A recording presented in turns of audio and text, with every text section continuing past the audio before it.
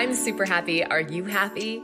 Welcome to the Be You, Find Happy podcast. Here you'll find tips and tricks to inspire you on your way to happiness, to live a courageous life of authenticity, and learn how to speak your truth with grace. I'm Michaela Johnson, and welcome to our podcast.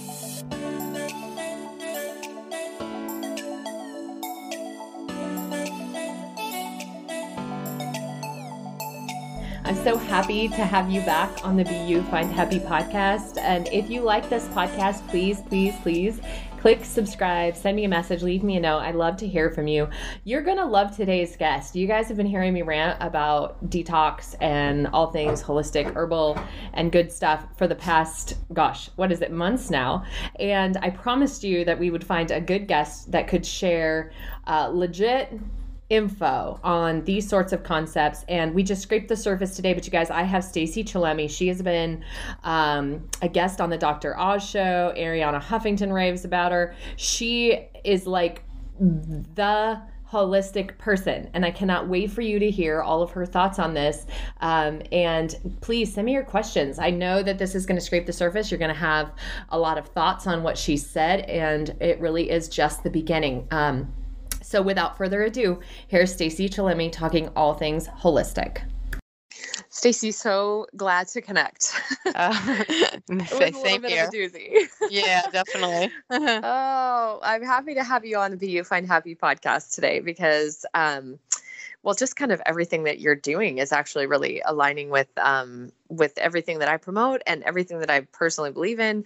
So I'm really excited to talk to you and kind of pick your expertise a little bit. Can you tell the listeners a little bit about yourself and what you do and how you kind of got into this field?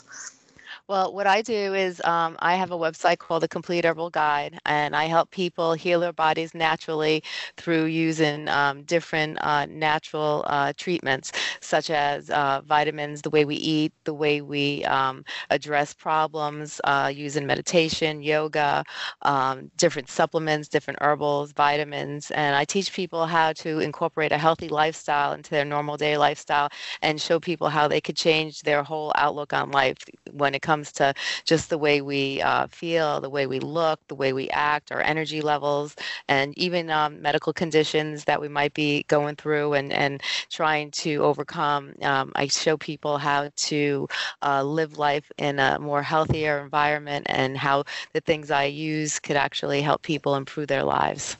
I love that. I love all that. So many questions. So you talk a lot about the power. I want to start here and then kind of go into diet and disease process and all that. But you talk a lot about the power of positive thinking. And I'm obviously a huge firm believer in the power of positive thinking, and even just the narrative that we tell ourselves, the language that we use to describe bad things that are going on.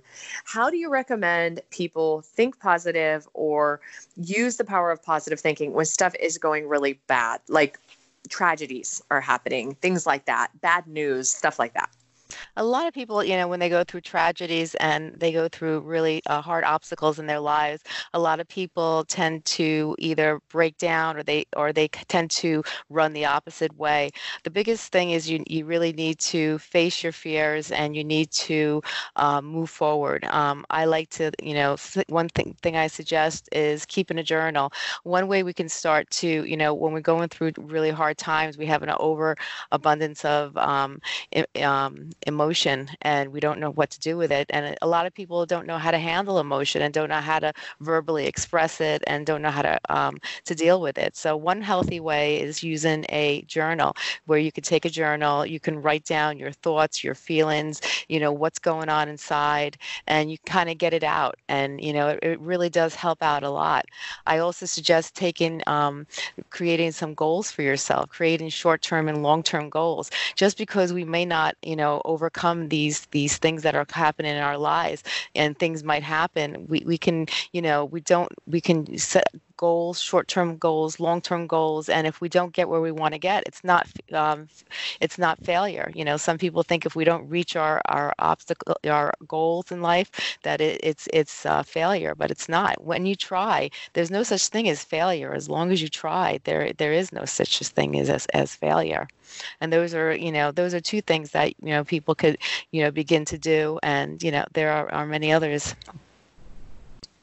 I like that. I talk a lot of, a matter of fact, I even posted on Instagram a video similar to that idea that, the only failure is in not trying at all. And if we look at even just Elon Musk, I mean, how many times he quote unquote failed in various projects to get the projects that were, the multi-million-dollar ideas kind of thing. Yeah, definitely.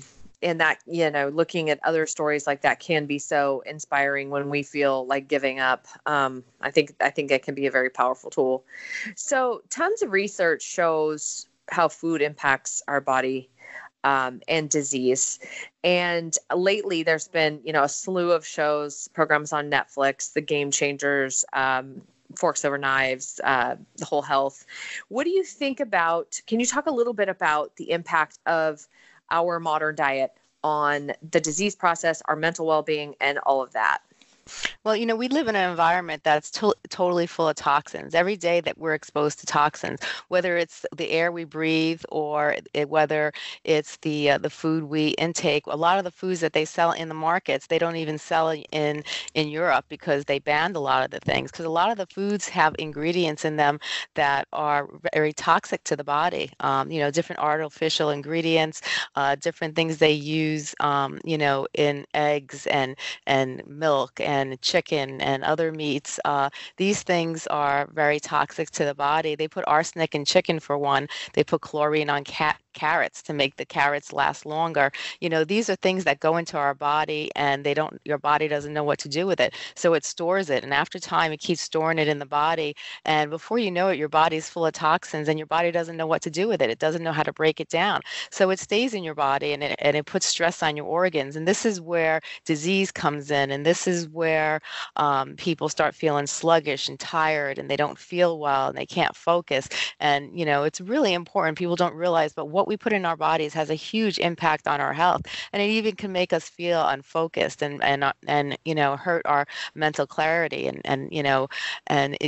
People don't realize that, everything we eat plays a huge impact on the way we feel and even on the way we look, and for one, even artificial ingredients, a lot of the artificial ingredients that we have and that they sell in the market, we don't even need those things. They just use it to make the food look pretty. Like they make punch, for instance, it's made full of sugar and they use red dye, and red dye, can cause cancer. So these are things, you really have to take in consideration, and you really have to think when you buy food, is this food really good for my body, and what is it going to do to me and to my family? I'm fresh off the heels of a 120-day detox where they kind of described, everybody's got like a 5-gallon bucket. And from the day you're born, you start filling it up with toxins. And when that 5-gallon bucket gets full is when you start to see a lot of the symptoms of fatigue and various different things like that. And that you have to empty the bucket. You've got to do a full detox to kind of, give your body some room to progress. And for me, in 120 days, all processed sugar has been removed. Caffeine's been removed. I mean, and granted, a lot of things were added back in because at the final 3 weeks of the diet, or the detox rather, I was down to very, very, very basic survival food because that was part of it. So now since then things have been added in, but still vegetarian. Well, actually I can't say that. I've been pescatarian, but we do catch our own fish, right, in the ocean. But for me, when we just got back from Panama, and while we were down there, what was such a shock to me was that, there's absolutely, and I've been to 22 countries, but I feel like Panama was like a far extreme of this. Absolutely no processed foods. No, I mean, you were lucky to find a stale bag of Frito-Lays in the airport. Wow. That was it. There was other than that, everything was, made fresh. Took forever, but it was made fresh. And so lucky for me, I was able to continue my detox on my trip.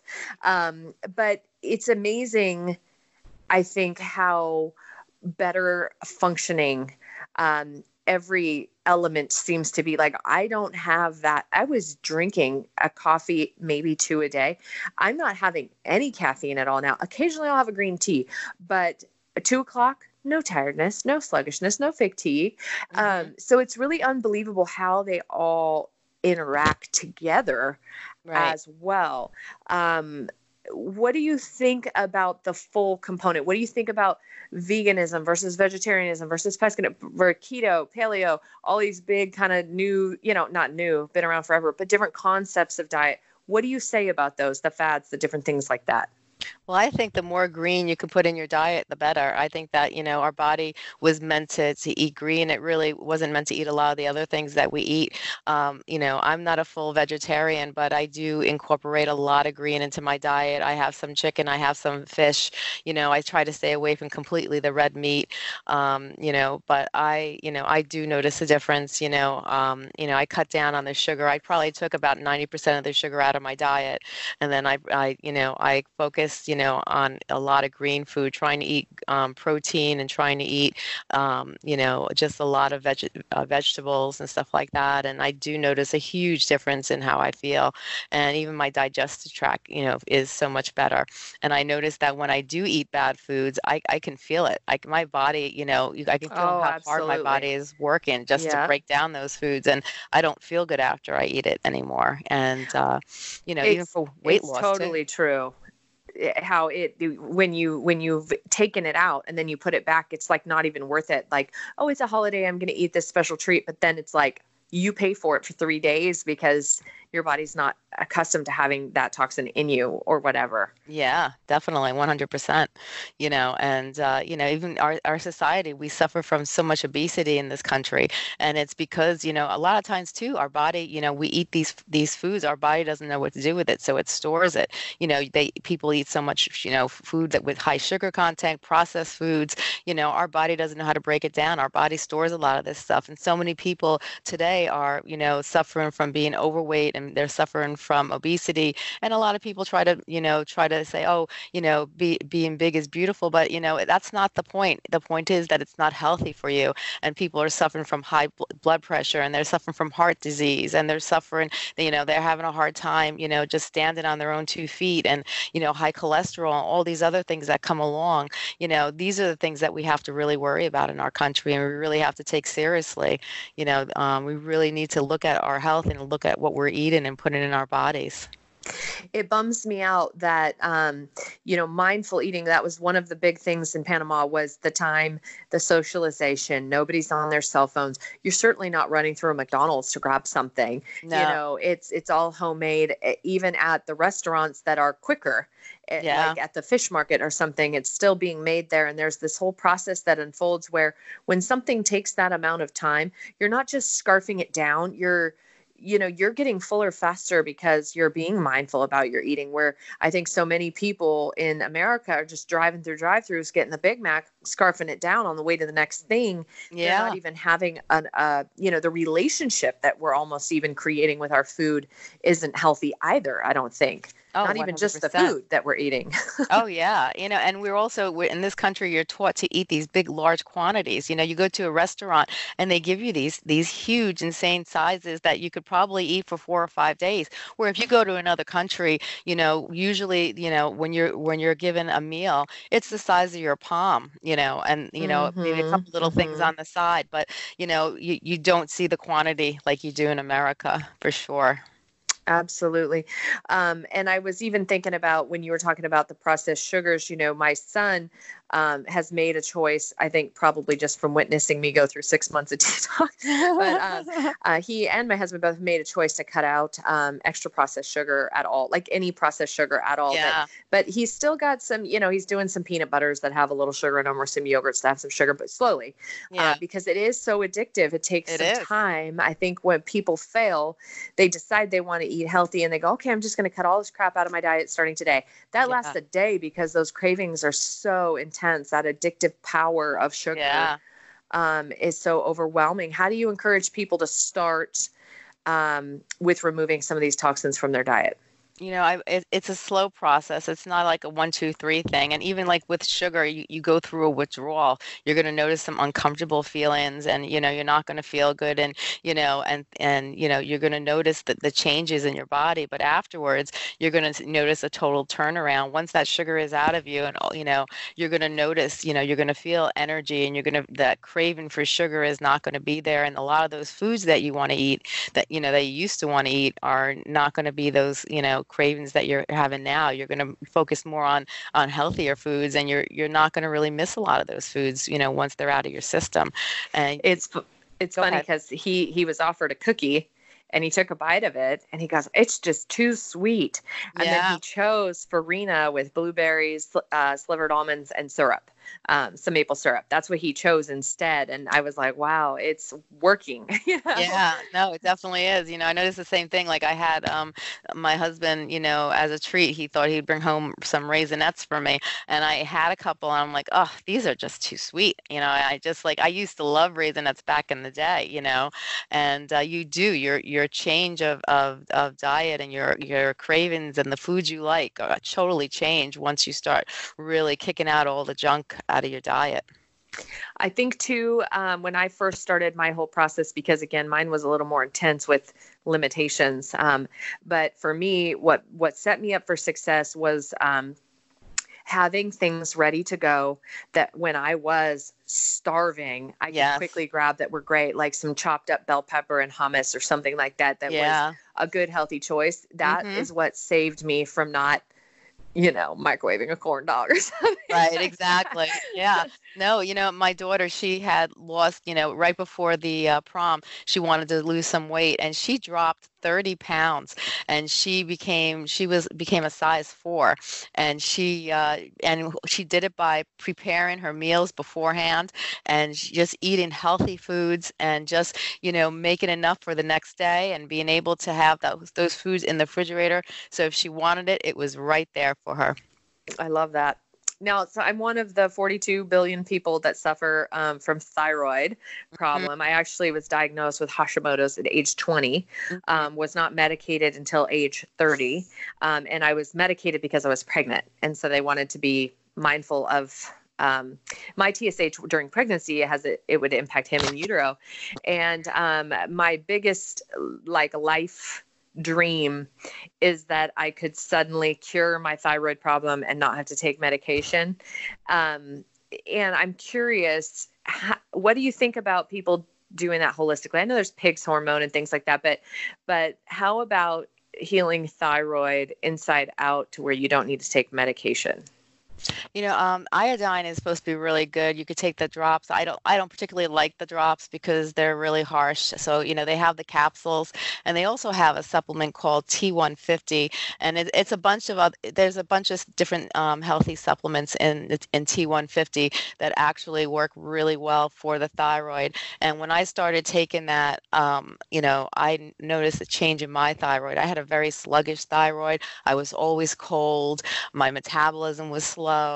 And, I noticed a lot of things. And when I started taking the T150, I don't have the supplements right in front of me to list off which ones are in there, but that and the iodine, my thyroid started to kick up, and I'm always warm now.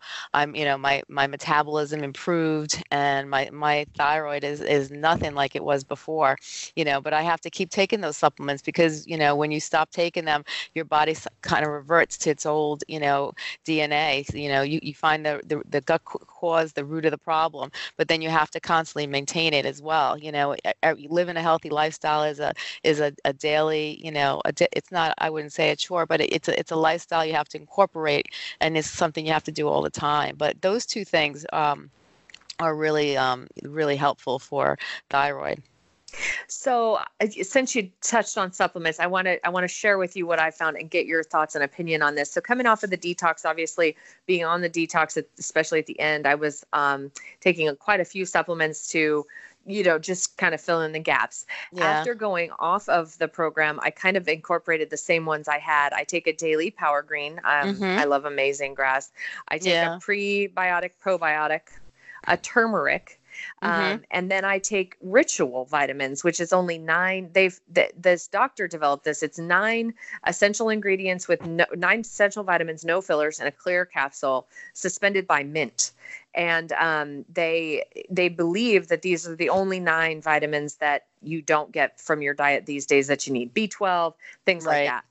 What do you think? How do you feel about that kind of regimen that I've come up with, and just the recent studies on toxicity and vitamin overdose kind of stuff and those concepts?